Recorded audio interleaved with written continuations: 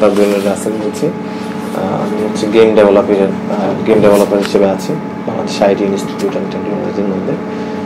Game industry নিয়ে হচ্ছে বাংলাদেশের বর্তমান অবস্থা নিয়ে আমি কথা বলতে চাচ্ছিলাম।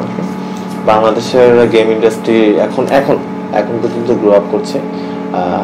আপনারা জানেন কি না ঠিক জানি না যে 2020 সাল পর্যন্ত total world wide $220 billion total game ইন্ডাস্ট্রিতে রেভিনিউ আসবে, হচ্ছে এটার একটা বাজেট আছে। আর গেম বলতে হচ্ছে কি, যেমন আমরা হাইপার ক্যাজুয়াল গেম খেলি, আর্কেড গেম খেলি, তারপর হচ্ছে ট্রিপল এ গেমস খেলি। এই যে গেমগুলো আসলে কিভাবে বানানো হয়, কারা কারা এই গেম ইন্ডাস্ট্রির মধ্যে ইনভলভ থাকে, যেমন হচ্ছে গেম ইন্ডাস্ট্রির মধ্যে গেম ডেভেলপার থাকে, সিজি আর্টিস্ট থাকে, মানে সিজি আর্টিস্ট বলতে কম্পিউটার গ্রাফিক্স ডিজাইনার যারা, তারা থাকে, তারপর হচ্ছে অ্যানিমেটর থাকে। এই যে টোটাল হচ্ছে একটা প্ল্যাটফর্ম, এই প্ল্যাটফর্মতে হিউজ অ্যামাউন্ট হচ্ছে আমরা হচ্ছে আর্ন করতে পারি বাংলাদেশের যারা গেম ডেভেলপার আছে। আর কিভাবে হচ্ছে এই গেম ডেভেলপমেন্টের মধ্যে আমরা ইনভলভ হব, এই যে বিষয়গুলো, যে কি টুলস আমরা ইউজ করব, কি পাইপলাইনের মধ্যে আমরা থাকবো, এই পাইপলাইনগুলো হচ্ছে আমরা এখন ডিসকাস করবো আসলে কি আমরা ইউজ করবো। যেমন গেমিং ইন্ডাস্ট্রি আরো কিছু জিনিস বলে থাকি আমি, যেমন গেমের হচ্ছে দুইটা ভালো প্ল্যাটফর্ম, একটা হচ্ছে ট্রিপল এ গেমস আর একটা হচ্ছে ইন্ডিয়া গেমস। ইন্ডিয়া গেমস হচ্ছে ছোট একটা প্ল্যাটফর্ম, ইন্ডিভিজুয়াল কাজ করা যায় অথবা একটা ছোট একটা টিম নিয়ে কাজ করা যায়। যেমন হচ্ছে হাইপার ক্যাজুয়াল যে গেমগুলো এগুলা বানানো যায়, দেন হচ্ছে আপনার ছোট ছোট যে হচ্ছে পাজল টাইপের যে গেমগুলো এগুলা বানানো যায়। আর ট্রিপল এ যে গেমসগুলো এগুলো হচ্ছে ওপেন ওয়ার্ল্ড গেমস, যেমন পাবজি, তারপর হচ্ছে আপনার আর কি আছে, তারপর হচ্ছে তারপর যে রেসিং গেমস, অনেকগুলো গেমস আছে এমন টাইপের ট্রিপল এ গেমস। তারপর সুপার সেলের গেমস আছে, তারপর হচ্ছে আপনার ইউবিসফটের গেমস আছে। এই যে গেমগুলো আছে এই গেমগুলো হচ্ছে ট্রিপল এ গেমস। এই ট্রিপল এ গেমস গেমের মধ্যে আপনি হচ্ছে ডেভেলপার হিসেবে জয়েন করতে পারেন, কিন্তু এটা হোল একটা টিম লাগে, যে টিমটা হচ্ছে বাংলাদেশের নাই। কিন্তু বাংলাদেশের যে একটা ভালো একটা প্ল্যাটফর্ম হচ্ছে হাইপার ক্যাজুয়াল গেম নিয়ে বাংলাদেশে অনেক কাজ করা হয়। যেমন বাংলাদেশের যে গেম স্টুডিওগুলো আছে, যেমন হচ্ছে আপনার হাম্বা বলেন, আলফা 42 বলেন, উল্কা বলেন, তারপর হচ্ছে পিজিএস বলেন, এই যে কোম্পানিগুলো আছে এই কোম্পানিগুলোতে হচ্ছে আপনারা যদি বিআইটিআইতে হচ্ছে যে গেমের ট্রেনিংটা দেওয়া হবে, এই ট্রেনিংটা যদি আপনারা ভালোভাবে করতে পারেন, দেন হচ্ছে আপনারা এই কোম্পানিগুলো স্বনামধন্য এই কোম্পানিগুলোতে গেম ডেভেলপার হিসেবে আপনারা জয়েন করতে পারবেন। গেম ডেভেলপমেন্টের যে সাইটটা, ওই সাইটটাতে আবার সিজি আর্টিস্টের একটা প্রয়োজন পড়ে, তারপর হচ্ছে গেম ডিজাইনিং এর কাজ করতে পারে, আপনার অ্যানিমেশনের কাজ করতে পারে, মডেলিং এর কাজ আছে এখানে, তারপর হচ্ছে 2D কাজ আছে এখানে, মানে হিউজ বড় একটা প্ল্যাটফর্ম। আপনারা যদি হচ্ছে আপনাদের হচ্ছে বেকারত্ব দূর করতে পারেন, তাহলে হচ্ছে দেশের জন্য ভালো, আপনার নিজের জন্য ভালো, আপনার পরিবারের জন্য ভালো। সো আপনি হচ্ছে যদি গেম ডেভেলপার হিসেবে নিজেকে পরিচয় করতে চান, দেন হচ্ছে আপনারা বিআইটিআই তে আসবেন। এসে হচ্ছে এই লিঙ্ক বরাবর দেওয়া আছে, সব ডিসক্রিপশন দেওয়া আছে, আপনি এখানে হচ্ছে ডিটেইলস জানতে পারবেন। সো আল্লাহ হাফেজ। এই স্প্রাইটের মধ্যে দুইটা জিনিস জাস্ট থাকবে, একটা হচ্ছে স্প্রাইট রেন্ডারার। এই স্প্রাইটের মধ্যে টোটাল অ্যানিমেশন কাজটা থাকবে। অ্যানিমেশনের কাজ থাকলে কি হয়, স্প্রাইট রেন্ডারার থাকবে, ইমেজগুলো থাকবে, তাই না, আর হচ্ছে অ্যানিমেটর গুলো থাকবে। আর স্প্রাইট রেন্ডারের দেখেন একটা জিনিস চিন্তা করেন, আইডল 0 লেখা আছে না, এখন পজিশনটা কি অবস্থা, আইডল 0 না, এটা কিন্তু স্প্রাইট রেন্ডার কিন্তু বারবার চেঞ্জ হয়। আইডল গুলা 0 থেকে আপনার যতগুলো দেওয়া হয়েছিল না 32 বা 36 এগুলো হয়, এগুলো তো অ্যানিমেশনের কাজ। এই স্প্রাইট রেন্ডারের চেঞ্জ হয়। এই দেখেন আমি একটা জিনিস দেখাচ্ছি,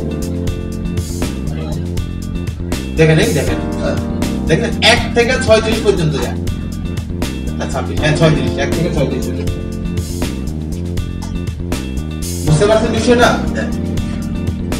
আচ্ছা, এটার মধ্যে স্প্রাইটের মধ্যে দুইটা জিনিস থাকবে, স্প্রাইট রেন্ডার আর অ্যানিমেটর। দেন প্লেয়ারের মধ্যে কি জিনিস থাকবে, rigid body 2D, box collider, player স্ক্রিপ্টটা, player animation স্ক্রিপ্টটা, ঠিক আছে। এরপর হচ্ছে এখন প্লেয়ার অ্যানিমেশন স্ক্রিপ্ট কিভাবে খোলা এটা তো সবাই জানেন। অ্যাড কম্পোনেন্টে যাবেন, প্লেয়ার অ্যানিমেশনটা লিখবেন, নিউ স্ক্রিপ্টে এন্টার করবেন, তারপর হচ্ছে প্লেয়ার অ্যানিমেশন নামে একটা স্ক্রিপ্ট খুলে যাবে, ঠিক আছে। এখানে ডাবল ক্লিক করবেন, ক্লিক করার পর এখন অ্যানিমেটরটাকে হ্যান্ডেল করতে হবে। অ্যানিমেটরটা কিভাবে হ্যান্ডেল করবেন, প্রাইভেট অ্যানিমেটর এনিম লিখে বা যে কোনো একটা ভেরিয়েবল নেম দিবেন। দেন এই ভেরিয়েবল নেমটাকে অ্যাসাইন করতে হবে। কিভাবে অ্যাসাইন করবেন, গেট কম্পোনেন্ট দিয়ে। হ্যাঁ, আর ইন চিলড্রেন কেন লাগাবো, ইন চিলড্রেন যেহেতু আমার এই অ্যানিমেটরটা চাইল্ডের মধ্যে আছে, তাই আমি ইন চিলড্রেনটা অ্যাড করব। হ্যাঁ, তাই এবার এই অ্যানিমটা একটা মেথড লিখবো, যে মেথডের মধ্যে আমার হচ্ছে প্রেসিং ভ্যালু যাতে ঢুকে, ফ্লোট ভ্যালু যাতে ঢুকে, হ্যাঁ ওয়ার্ক টাইপের একটা মেথড লিখলাম, তারপর ফ্লোট মুভ লিখবো, কারণ হচ্ছে এটার মধ্যে আমার কি ভ্যালু ঢুকবে, ফ্লোট ভ্যালু ঢুকবে, এই মেথডের মধ্যে ফ্লোট ভ্যালু যাবে অ্যাক্সেস নেই। দেন এনিম লিখবো, এনিমটা তো মনে আছে কি, এনিম মানে হচ্ছে আমার এনিমেটরটা, চাইল্ডের এনিমেটরটা। Dot set float, set float কেন নিব, কারণ এটা হচ্ছে ফ্লোটিং এর জন্য। আর যদি সত্য মিথ্যা হইতো কি হইতো, সেট ভুল হইতো। আর যদি ট্রিগার হইতো তাহলে সেট ট্রিগার হইতো, বুঝছেন? হ্যাঁ, এবার সেট ফ্লোটের প্রথম জিনিসটা থাকবে, প্রথম যে ভ্যালুটা, এই ভ্যালুটা হবে মানে এটা ওয়ার্কিং হবে, স্ট্রিং নেম হবে। আর এই স্ট্রিং নেমটা হচ্ছে আপনার হচ্ছে কন্ডিশন প্যারামিটারের যে নেমটা ছিল ওই নেমটা সেম হবে। অনেকে ভুল লিখতেছে, ওয়ার্কিং এর ডব্লিউ হচ্ছে বড় হবে আর অনেকে ছোট এর উল্টা পাল্টা, এটা সেম হবে, একবার সেম থাকবে। দেন কমা দিয়ে মুভ লিখবেন, কোন মুভটা, যে মুভটা হবে আমার এই ওয়ার্কিং মেথডের যে ফ্লোট ভ্যালুটা যাবে এই ভ্যালুটা হবে এখানে। আমার কথা বুঝছেন? হ্যাঁ, ওকে। আর ম্যাথ এবিএস মানে হচ্ছে কি অ্যাবসলিউট ভ্যালু, ভ্যালুটাকে অ্যাবসলিউট করে নিব। হ্যাঁ, দেন প্লেয়ারের মধ্যে আমার ইয়াটাকে কল করতে হবে, প্লেয়ার স্ক্রিপ্টটাকে কল করতে হবে। কিভাবে করব, প্রাইভেট প্লেয়ার স্ক্রিপ্টের নেম থাকবে এখানে, দেন হচ্ছে যে কোনো একটা ভেরিয়েবল নেম দিব, ভেরিয়েবল নেম দিয়ে এটাকে অ্যাসাইন করে দিব গেট কম্পোনেন্ট দিয়ে। এখন আমরা গেট কম্পোনেন্ট কেন লিখছি, কারণ প্লেয়ারের মধ্যে প্লেয়ার অ্যানিমেশনটা আছে, স্ক্রিপ্টটা আছে। যদি প্লেয়ারের মধ্যে প্লেয়ার অ্যানিমেশন স্ক্রিপ্টটা না থাকে, চাইল্ডের মধ্যে প্লেয়ার অ্যানিমেশন স্ক্রিপ্টটা থাকতো, তখন আমরা কি লিখতাম, ইন চিলড্রেন লিখতাম, তাই না? হ্যাঁ, দেন আমরা এখন এটাকে মানে এই মেথডের মানে ওই মেথডটাকে এখন আমরা ইয়েতে রাখবো, মুভমেন্টের মধ্যে রাখবো। মুভমেন্টে কেন রাখবো, কারণ এটার মধ্যে আমার মুভ মানে মুভ করার কাজগুলো এখানের মধ্যে আছে, তাই না? এই মুভমেন্ট মেথডের মধ্যে হচ্ছে আমার মুভিং এর কাজগুলো আছে, তাই না? এটা তাই তো। অনেকে বলতে পারেন ভাইয়া এটা এনিম এই মেথডটা এখানে না লিখে আমরা ইজ গ্রাউন্ডের কেন লিখলাম, এটা একটা কোশ্চেন থাকতে পারে না? আমরা এই জন্য এটাতে লিখলাম, এই মেথডটা এটাতে কল করছি মুভমেন্টের মধ্যে, ঠিক আছে?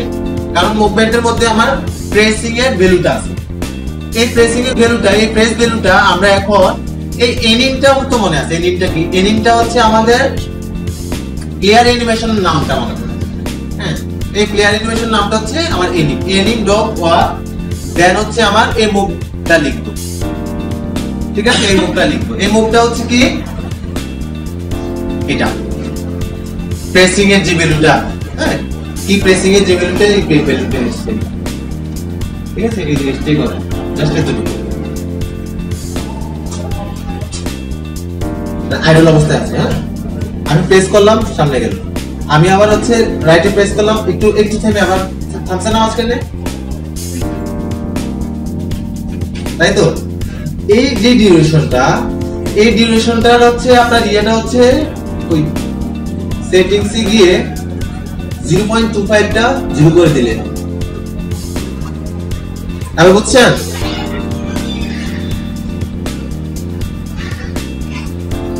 এটা অফ করে দিচ্ছি।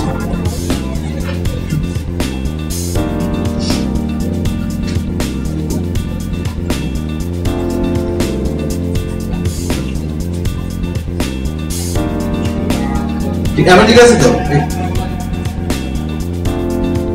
আইডল থেকে ওয়ার্কিং এ আসার সময় আমাদের আগে যে আসতো না, যে আইডল থেকে ওয়ার্কিং এ আসবে না, তখন টাইমটা ছিল আমাদের 0.25, মানে হচ্ছে আইডল থেকে ওয়ার্কিং এ আসতে যে ট্রানজিশন টাইমটা ওটা হচ্ছে 0.25 সেকেন্ড। কথা বলছেন?